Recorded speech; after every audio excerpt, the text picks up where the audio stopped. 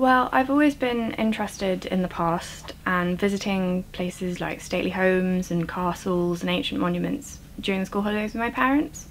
Places like Hatfield House, like the Tower of London, as well as going to museums, places like the Natural History Museum in London and the British Museum. I found the collections there really inspiring.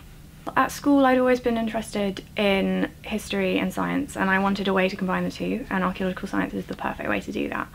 And I chose Durham for a number of reasons, including the staff here, the academics, the research that's been produced is incredible, and also Durham as a city is beautiful and it seems like a lovely place to live, and that's probably the main two reasons why I chose Durham. Well, there are a couple of modules that really stood out for me. For example, Bones and Human Societies in third year, where you get to work with both human and animal remains, learning about how you identify them, different pathologies on them, and how you can learn about people of the past from the remains that you find in the ground.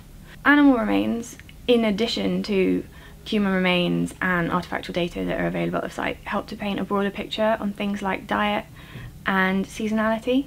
For example, if you look at the seasonality within isotopes of teeth of when these animals were being born and when they were being killed to be eaten, or if they weren't being killed to be eaten and they were being used for milk or wool production, you can tell a lot more about a society than you would be able to when a lot of other organic remains are no longer present. Something else that I really enjoyed was the opportunity to take part in practical work and practical field work during the holidays, such as the 3 weeks that I spent in Colorado excavating a Bronze Age burial cave with Robin Skeets during the summer between second and third year. Also, I got an opportunity to go down and work in an ancient DNA lab in London during the same holidays, which was an excellent opportunity.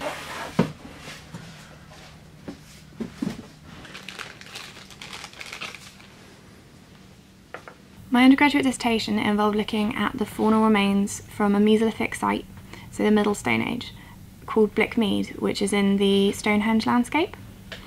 Within this assemblage we had over 2,000 individual fragments. All of these came from the site. These 4 bones are all aurochs, which is a species of wild cattle, which is much bigger and much more aggressive than the cattle that we have today.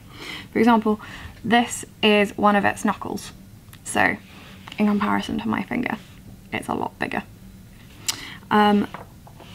This one over here shows evidence of butchery and was one of the remains that we took samples from so that we could do isotopic analysis in order to get a better idea of the diet and migratory patterns of the aurochs, as they're no longer extant today. Well, now I've graduated, I've decided to stay on at Durham and carry on studying archaeological science at an MSc level. I want to continue studying similar things that I focused on during my dissertation at undergrad, such as isotopes and animal remains.